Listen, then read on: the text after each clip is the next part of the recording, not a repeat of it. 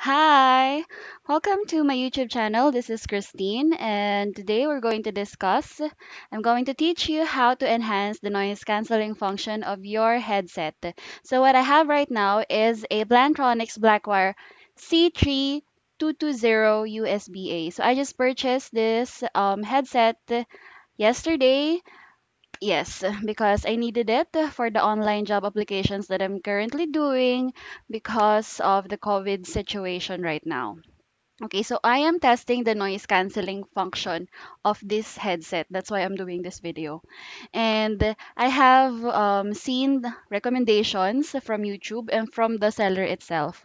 So, just a disclaimer, guys. Hindi talaga siya fully noise canceling upon nung nagawa ko na yung lahat ng suggestions nila. So, hindi talaga. So, what we will just do is to minimize the noise na hindi na siya annoying to dun sa tinatawagan ninyo, dun sa other line. Okay. So, but if, meron kang pambili, I'm sure you must hire and expensive brands have, um, have that really noise canceling feature per se. Okay, so let's start. Okay, so I'm using a laptop.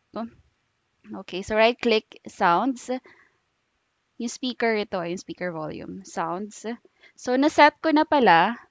I'm using the headset and naset ko na uh, yung PC. So I'm just gonna teach you kung ano yung mga ginawa ko, yung mga suggestions. So sa playback, make sure that the headset, the earpiece that you have is the default device. So naka-default na siya. And then disable the other devices, the built-in microphone and the built-in, yan. Okay, so parehas na siya naka-disable. Disable. Okay, and likewise, dun sa recordings, make sure that the headset is also ayan, Plantronics, which is the default device. The microphone is also disabled. Okay, and then once you've done that, properties, go to advanced, and then untick all of this. Ditong dalawa. Tanggalin niyo yung tick, apply, okay. And for the rest, wala na kayong gagawin. And then go back sa recording for the headset, properties, yung levels. Make sure that the headset microphone level is set at 1 decibel. Okay. Advance. Same with kanina. Tanggalin niyo yung tick or yung check dito sa dalawa. Apply. And then okay. Sa sounds, wala tayong gagawin. Sa communications, when Windows detects communications activity, check do nothing. Apply. Okay. So, yan. Natapos na natin siya. But wait, there's more. So after you've changed the settings of the sounds, um, kailangan nyo mag-restart or mag-reboot. So yun yung kaninang hindi ko nagawa. So na-restart and na-reboot ko na siya with this function. And right now, merong electric fan na naka-on about 3 meters from me. So let's see if naririnig niya, no? So kasi technically, papakinggan ko pa ulit ito. Okay, and apart from that, para makasiguro kayo na talagang walang maririnig, if you're using Skype or any other um, medium or application to call, meron ding settings. So for the Skype, yan. So yung more, click more, and then click the settings.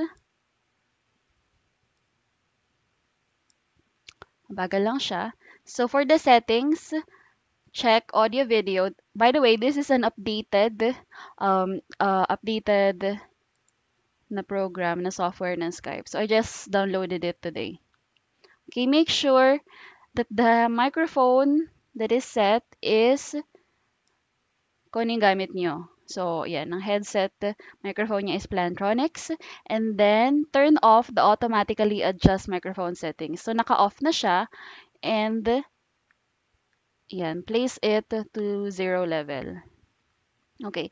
So, natawagan ko na. I've tried this already. I called a friend of mine and asked her if may naririnig ba siyang sounds kanina, which is I am doing a meeting on Zoom via my iPad, which is on full volume and which is placed near my laptop, which is ito. And she can barely hear anything. So, I think it works.